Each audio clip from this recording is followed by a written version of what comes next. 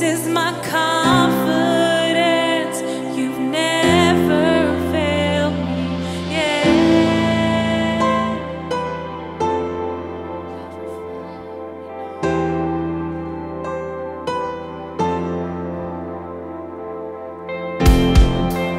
I know the night won't last.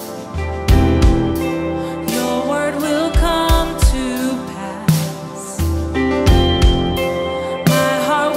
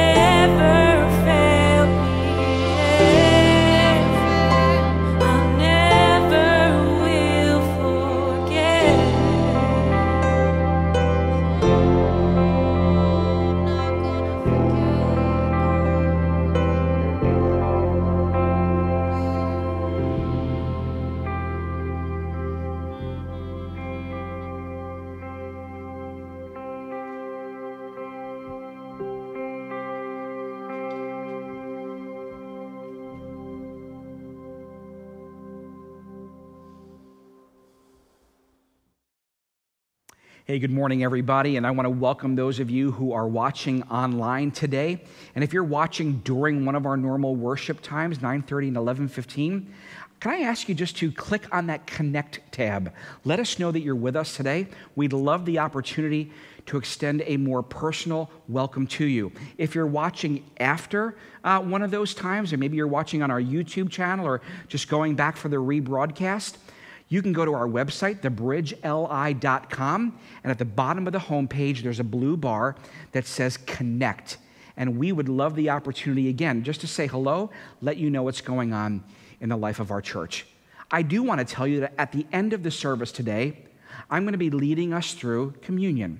And so if you're home, let me just ask you, find some bread and some juice. Have that ready so that when we get to that time in the service at the end, I can lead you as well through that time together. We're starting a brand new series today called Bottom of the Ninth. What happens when you're feeling down and out? That's where we're going to go for the next few weeks. And I know that this series, I'm prayerful that it's going to represent a breakthrough in your life. So for right now, check out this video as we get started. We're all tied up here in the ninth. 2 and 2 is the count. 2 outs and a man on third. The pressure is on for these young men. They've all worked so hard for this moment.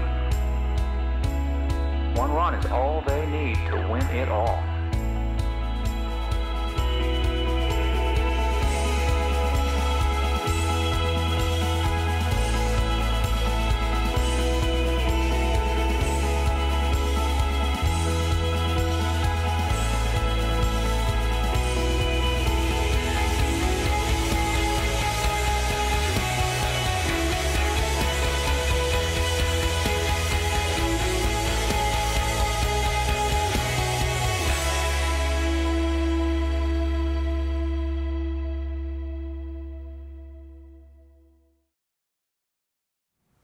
We're going to start a brand new series today. And in order to do that, I want to ask you a baseball trivia question. How many of you know the name Francisco Cabrera? Now, if you don't know that name, before we leave today, you're going to discover who he is and what you and I might have in common with him. So hold that thought. Now, I want to explain to you why we're doing a series called Bottom of the Ninth. Let me ask you another question. Have you ever felt behind? Have you ever felt like no matter what you did, you couldn't get ahead? You couldn't see a way out. You didn't know how something was going to correct itself or how it was going to turn out. For example, I mean, here we are. We live in the New York area. It's push, push, push, go, go, go. And oftentimes, we have a to-do list. Have you ever felt like when you had a score, like you versus your to-do list? It's like your to-do list, 27. You, 3. Think about that. Go. Push. Get ahead. Don't lag behind. Or have you ever felt behind in a relationship? Maybe you just feel stuck. Maybe you have felt behind financially, or physically, or emotionally, maybe even spiritually. You know, a friend of mine said once, I'm so far behind in exercise that I don't even go to the gym anymore because I don't even know where to start. And the more this goes on, the worse the score gets. And in these moments, what we feel is down and out. And we actually feel like these emotions go together. How you doing? I'm kind of down and out. And I want to take you on a journey because I'm not denying the down moments in your life and in mine, but here's where we're going to go in this series over the next few weeks, because I think if we're honest, forget we. If I'm honest, there have been days throughout this last season I have felt deflated, defeated, tired, wondering how we're going to get around the next corner, and all of those things. But I don't think that's just this past season. I think for some of us, that kind of describes how we feel about what happens in our lives. And I want to talk about this for the next few weeks because you and I may be down, but we're not out. You may be down financially, but you're not out. You may be down in a relationship with a spouse or a son or a daughter, but you're never out. Follow me. You may be down emotionally, physically, even spiritually. But I'm going to make the case today, and as we move through this, that you're never out. There's hope. And by the way, this isn't some pie in the sky moment. It's based on a truth that doesn't deny your reality. It actually deals with it. See, these are the moments that I call bottom of the ninth moments. In a baseball game, the bottom of the ninth never happens unless you, the home team, are behind or tied. This means some sort of a struggle has happened. It's rarely fun, but it is always challenging. In fact, I have to tell you, some of the greatest moments in baseball history have been bottom of the ninth moments. I'm going to show you a quick video this morning that symbolizes where we're going in this series, because there's someone in this clip that represents you. There's someone in this clip that represents the people or the challenges that you're facing.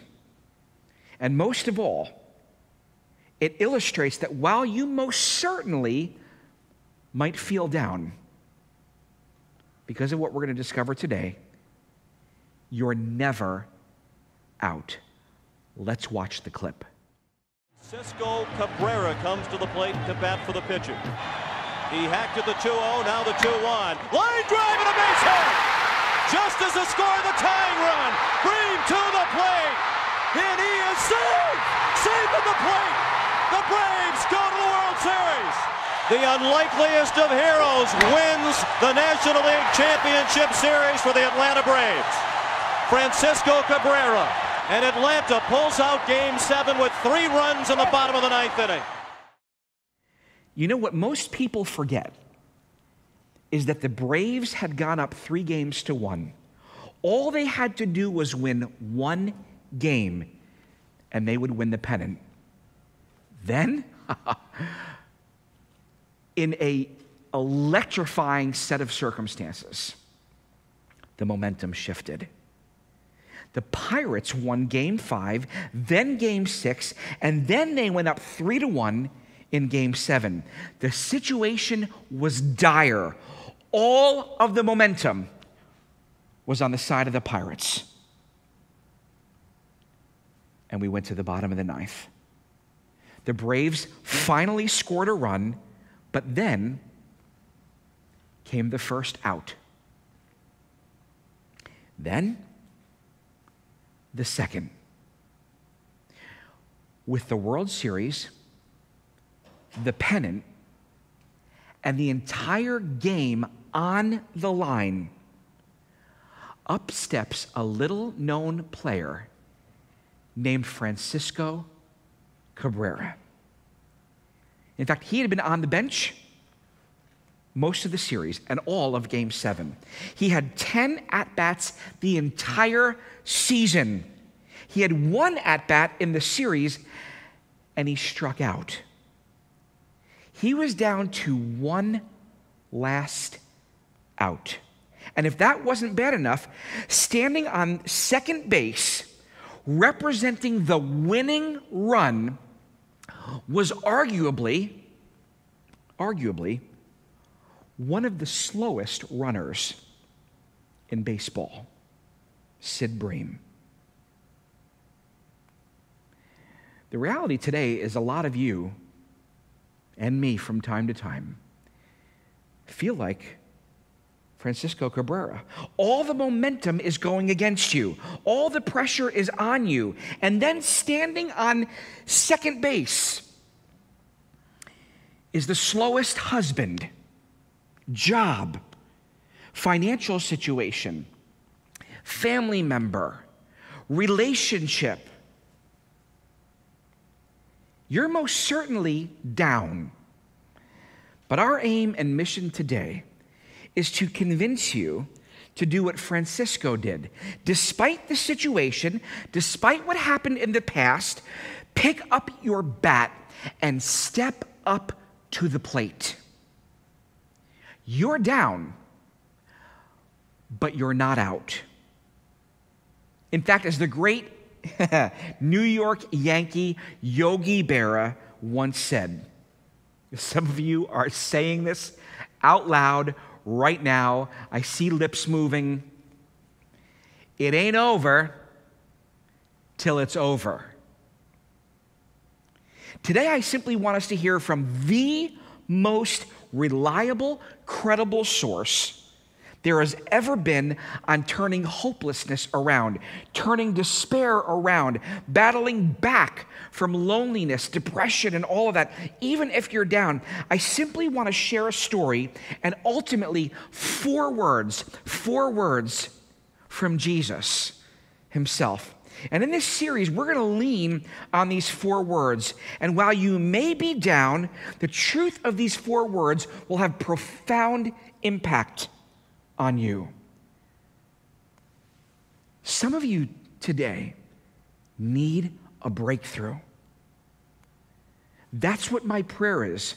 That's what our prayer is for you in this series. And it starts with this story and ultimately these four words. And here's what these words are going to do. They aren't going to deny your reality. They're going to deal with your reality. But when it comes to the reality of your situation, here's where we're going today. Don't let your past failures or your current reality define you. Let God define you. The goal of today's message is simple. There's still reason to hope.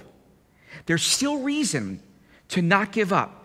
And by the way, you don't have to take my word for it. Let me take you to the New Testament of the Bible, the second half, if you will. And we meet this guy named Matthew. We know that he was a tax collector, really wasn't the best guy, and he watches Jesus. He walks with Jesus. And he writes about what he sees. And this is what he says. One day, a rich young man approached Jesus, and he asked Jesus a question, which resulted in a conversation that was so insightful that it ultimately landed in the Bible. This conversation will lead us to our four words that you will walk away with today. The question was this, Matthew chapter 19, verses 23 to 26. What good thing must I do? What good thing must I do to inherit eternal life? This is a question about heaven. It's a question about a relationship with God.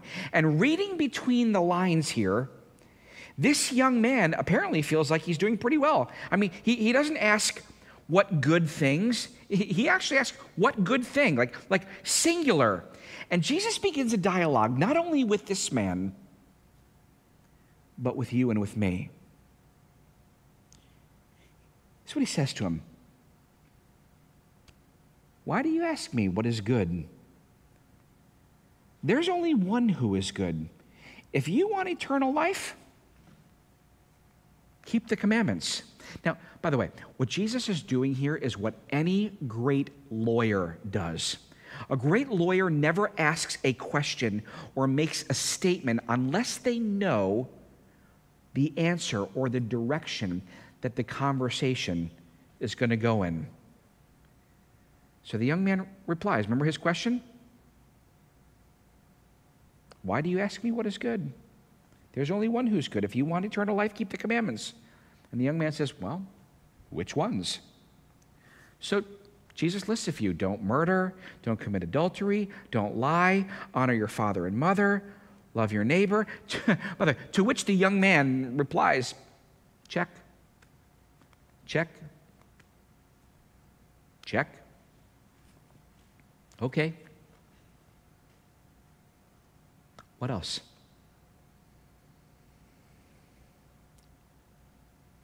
In his eyes, he was just a little ways away from working himself and working his way to God. And then in a moment that would have made Matlock proud, for those of you for whom I'm dating myself, Matlock was a TV lawyer. This is what Jesus says. Sell your possessions, give the proceeds to the poor, and come follow me. It's as if in an instant, Jesus lifts up a mirror, points it in front of the young man, and shows him what's really going on in his heart. He actually walks away from Jesus. Let me repeat that. He walks away from Jesus. And then Jesus makes this statement. Then Jesus said to his disciples, truly I tell you, it's hard for someone who's rich to enter the kingdom of heaven. Again, I tell you, it's easier for a camel to go through the eye of a needle than for someone who is rich to enter the kingdom of God. Now, listen to me, okay? This has often been thought that Jesus was making a statement on wealth. And there is some validity to the understanding that wealth can lure us into taking our eyes off of our Heavenly Father. But I don't think that's the point that Jesus is making here. He's making a much bigger statement than one about wealth. And I believe that because of the next verse reveals the responses of the disciples. You have to see this. Their response reveals the ultimate point that Jesus is making here. See, the disciples were men of little means. Or you would think, you'd think they would be applauding Jesus, right? Like a little class warfare here, like way to go, way to stand up for, the down and the out and the poor and the challenge. That's right, Jesus. You tell these rich people. But their response takes this conversation in a completely different direction. They take it, in fact, in the direction that Jesus wants it to go. Verse 25, when the disciples heard this, they were greatly astonished. Why were they astonished at this statement? It kind of makes sense, right? But to understand this, we've got to understand the cultural context. See, in those days, it was kind of perceived that God, or the gods, if you will, favored wealthy people. Wealth meant you were blessed and you had God's favor. So when Jesus makes the statement that it's easier for a camel to go through the eye of a needle than for a rich person to enter the kingdom of God, the disciples are shocked. They immediately think of themselves. They think if it's impossible for a rich man to get into heaven, to have a relationship with God, then what about us? And this leads them to the question Jesus has been leading them to the entire time. Here's what they asked. Who then can be saved? In other words, Jesus, if it's impossible for rich people, then can anyone be saved? Because our culture has taught us that if they're rich, they must be blessed. They must have favor with the gods. You're basically saying they're not getting in either? Is there anything we can do to be saved? And the response of Jesus is, no, it's impossible. Look what it says, verse 26. Jesus looked at them and said, With man, this is impossible.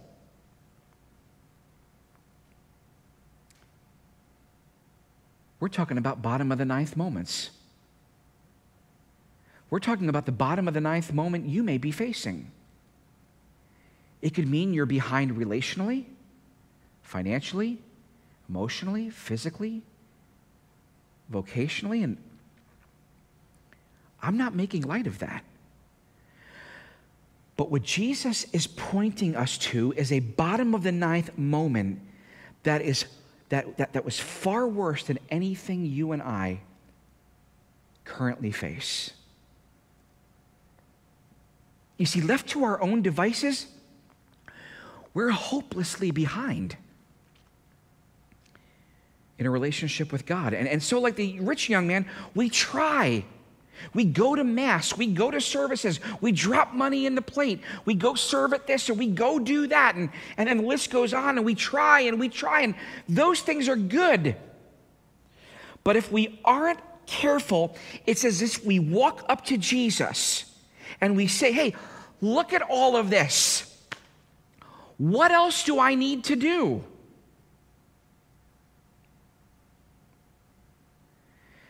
And when we think like this, we become like the rich young man in the story. And Jesus says to us,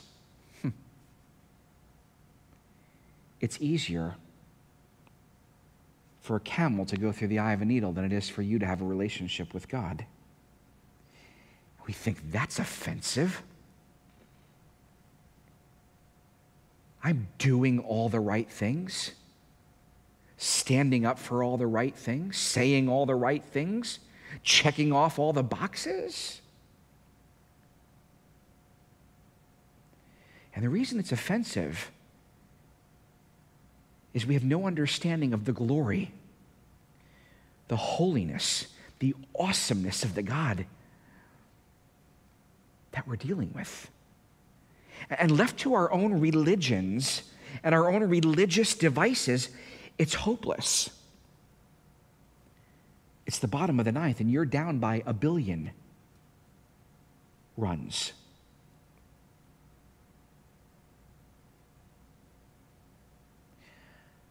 I was not much of an athlete. I often joke that I had 2 left feet. But I remember one specific basketball game my 8th grade year. And that's going back 33 years or something like that.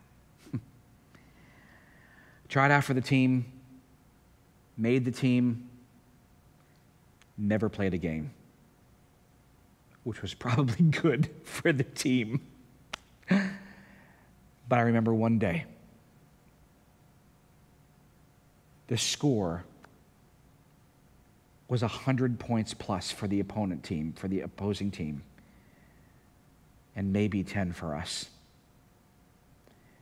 And it was the last 5 minutes of the game, and because the coach had nothing more to lose, he put me in the game. Now, I would love to tell you that the supernatural power of God came over me and I scored 100 points in 5 minutes. I scored nothing. And that game came to a close. And then in sports, they came up with this thing called the mercy rule. See, nowadays, that wouldn't even happen in Little League or basketball or whatever it is, because what happens is at some point, if you're down by 30 points, they just keep the clock running the whole time. Or in baseball, they call the game after 5 innings. In other words, there's no hope for you to turn this around. So we're calling the mercy rule to spare you the shame and despair of losing almost to an extreme. Can I tell you today that in much the same way, Jesus looked at our plight, that we all have sinned missed the mark and fallen short of the glory, the awesomeness of God.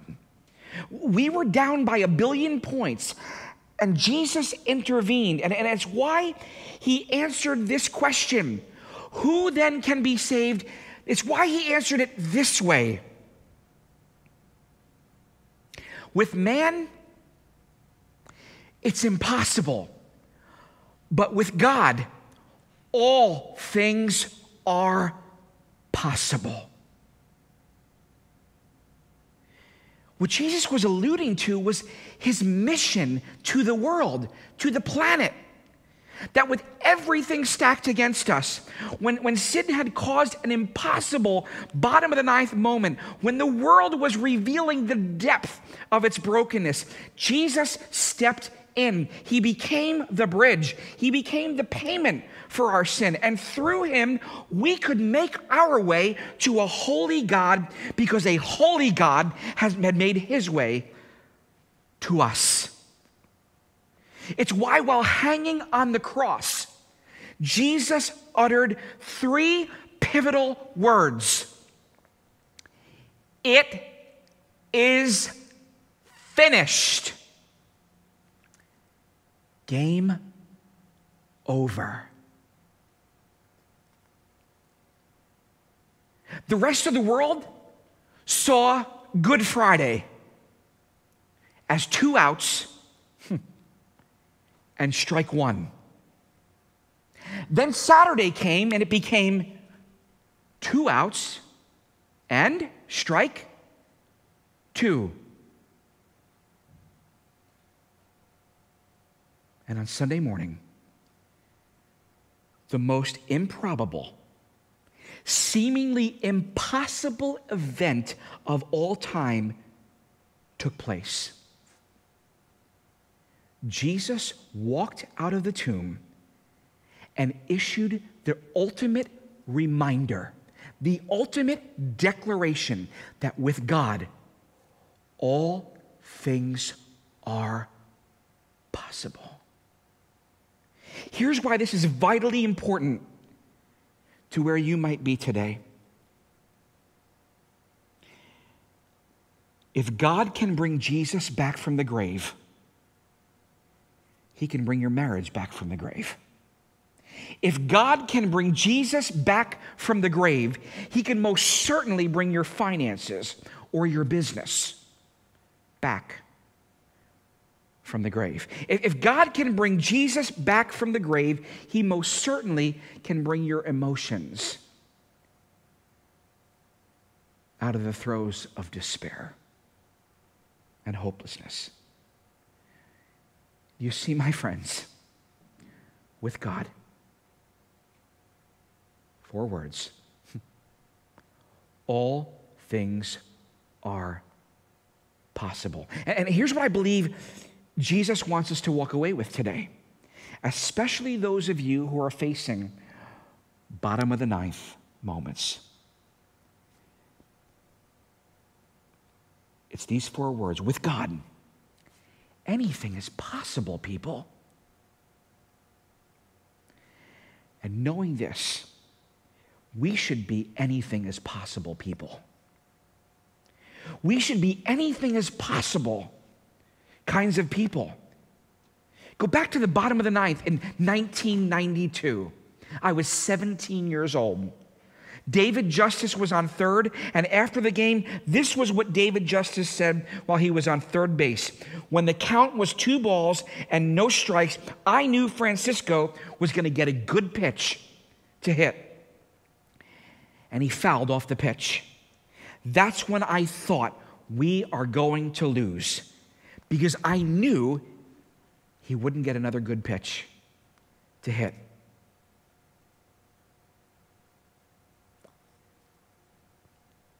Who's telling you in your life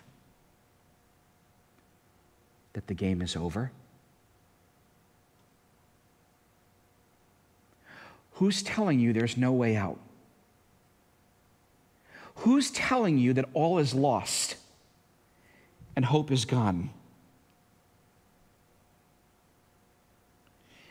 it's time for you and me to start listening to a new voice.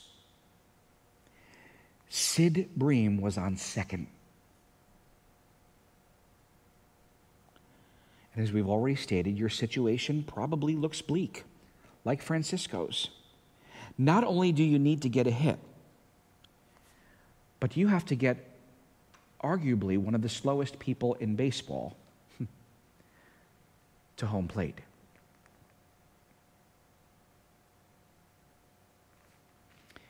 Don't let your situation define you. You let God define you. And here's how you make this actionable where you live and in the situation that you face. Ready for this? This verse can change your life. Romans 8:11.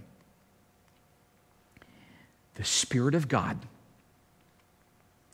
who raised Jesus Christ from the dead,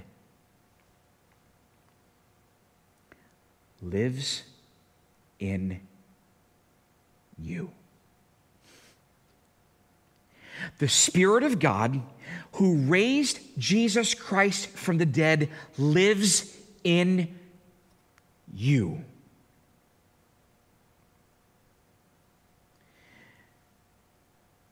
So here's what I want you to do. 3 things.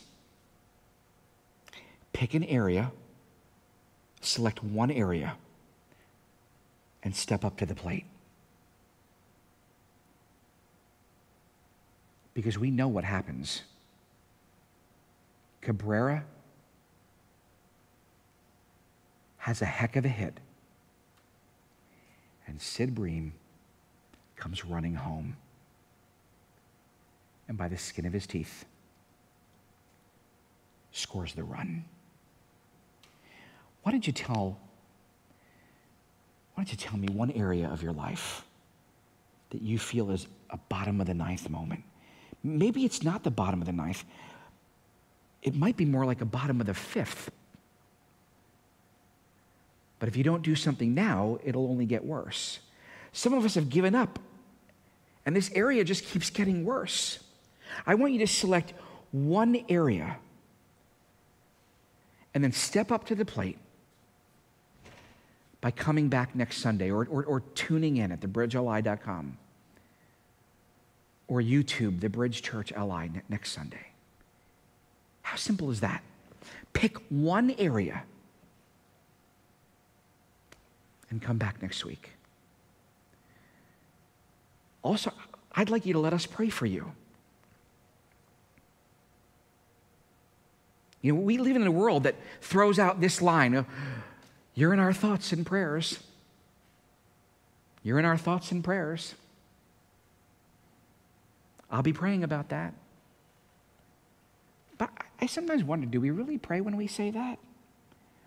Or is that just something we say? See, some of us are in bottom of the ninth moments, and the most important thing you could do is allow someone to pray for you and to pray over you.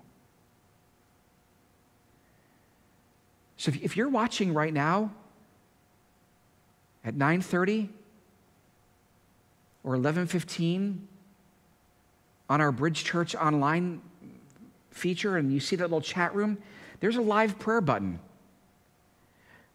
Click on that. Then if you look at the top of your page, there's some tabs.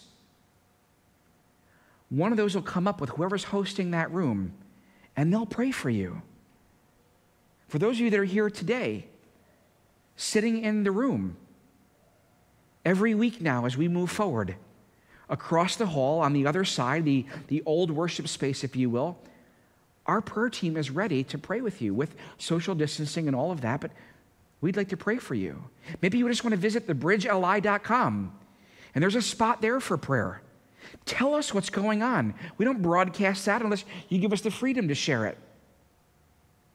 But somebody wants to pray for you. And our prayer is that you'll experience or begin to experience a breakthrough in one or more of the areas that you feel left behind or you feel are lagging behind.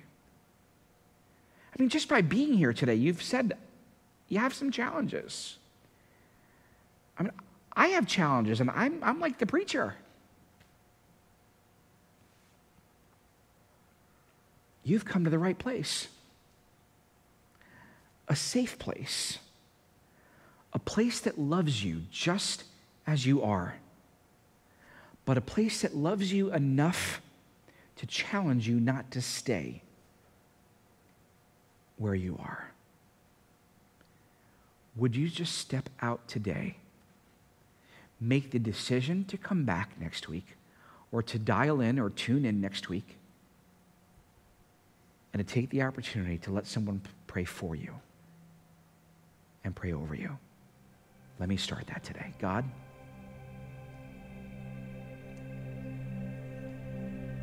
I really believe that there are many people that are watching today and saying, I have had, or I'm living in, a bottom of the ninth season. And today, God, I thank you for your Spirit, the same Spirit that raised Jesus from the dead is the same Spirit calling me and every person watching this today to be filled with your Spirit, to experience the power of God, the presence of God, the peace of God, the provision of God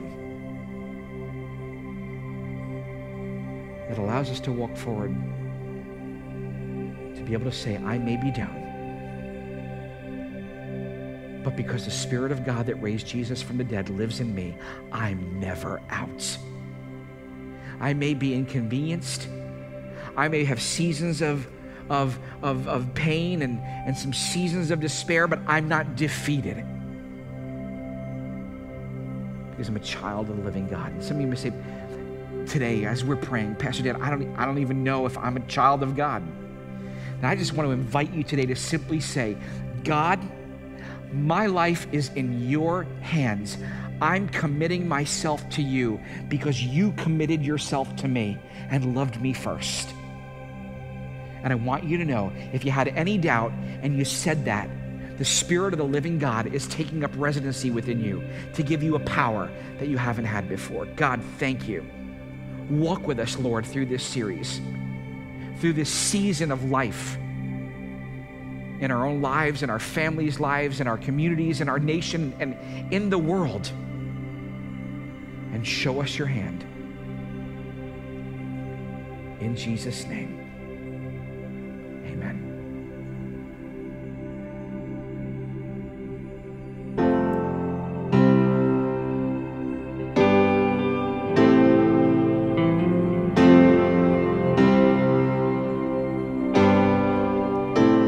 I count on one thing, the same God who never fails will not fail me now. You won't fail me now in the waiting.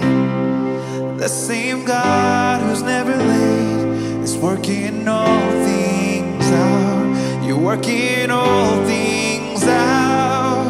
Oh yes, I will lift you high in the lowest valley. Yes, I will bless your name.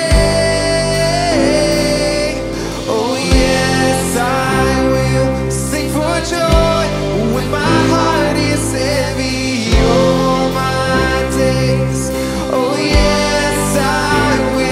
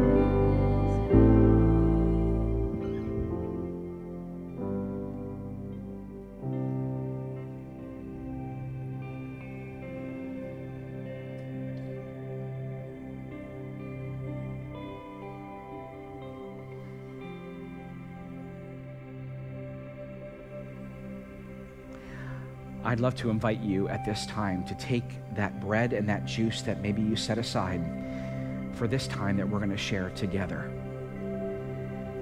Those elements, if you will, that bread and that cup, they represent a pivotal set of circumstances in what everybody thought was a bottom of the ninth moment over 2,000 years ago.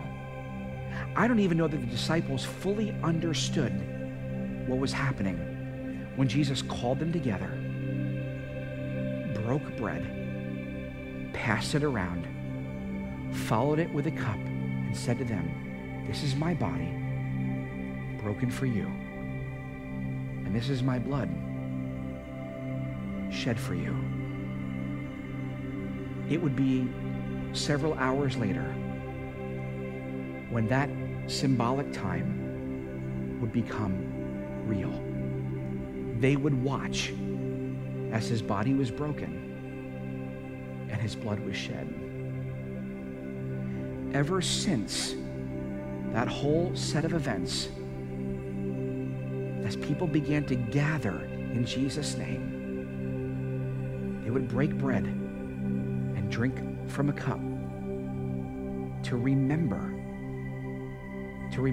Christ's broken body and his shed blood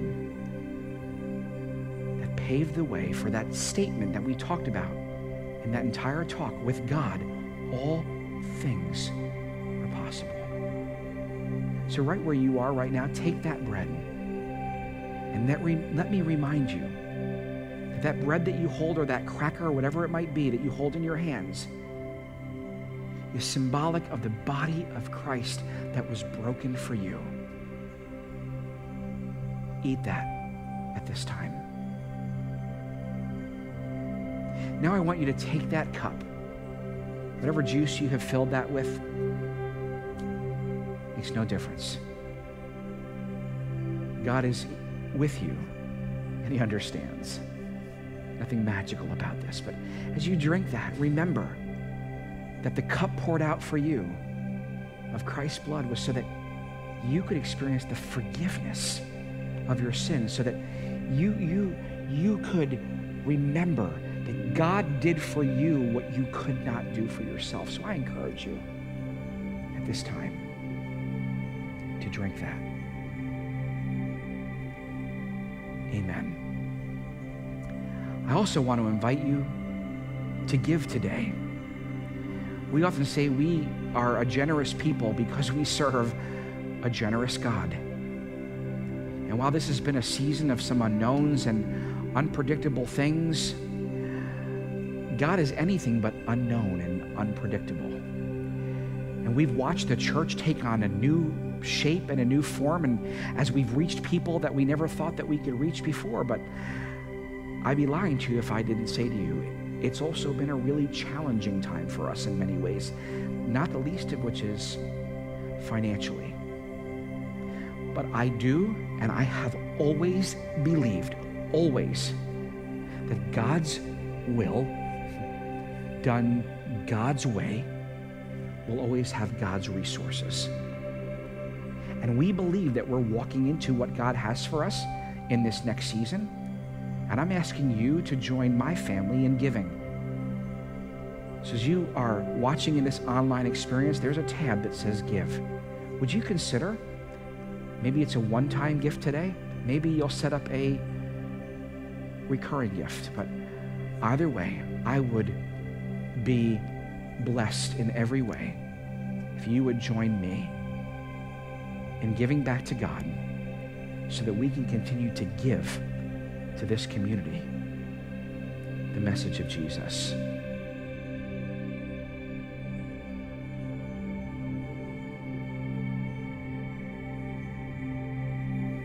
Thank you for that.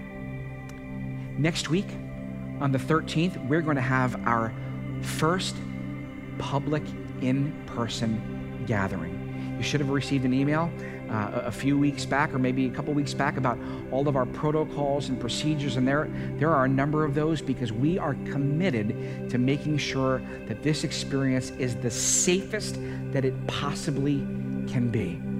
Some of you are saying, I'm ready. I'm ready. How do I register? Well, today, September the 6th, beginning at 7 p.m., you can go to our website, and there'll be a very obvious spot where you can pre-register for next Sunday's experience. Now, I need you to hear me on this. You need to pre-register. You need to pre-register. That is critically important to us making sure that we can follow the protocols that we need to. But I want to say something to those of you that are sitting there saying, Dan, I'm just not ready. I still have some trepidation. I'm in that at-risk category, or I'm just not comfortable. Listen to me closely, because if I could reach out and just hold your shoulders and say to you, that is okay. We're going to continue the online experiences. Stick with those. Tune in either during the service times, because as of next week, they'll be totally live as you watch them online. They'll be exactly how they're happening right here in the space. Or you can watch them later on at our YouTube channel or whatever. But please hear me. There is no shame at all in feeling like it's just not time yet. I'm totally fine with that.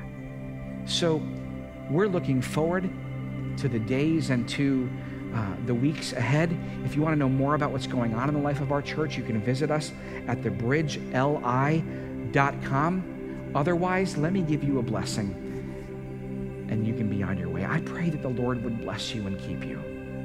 I pray that the Lord would make his face shine on you and be gracious to you. And I pray that the Lord would look upon you with his favor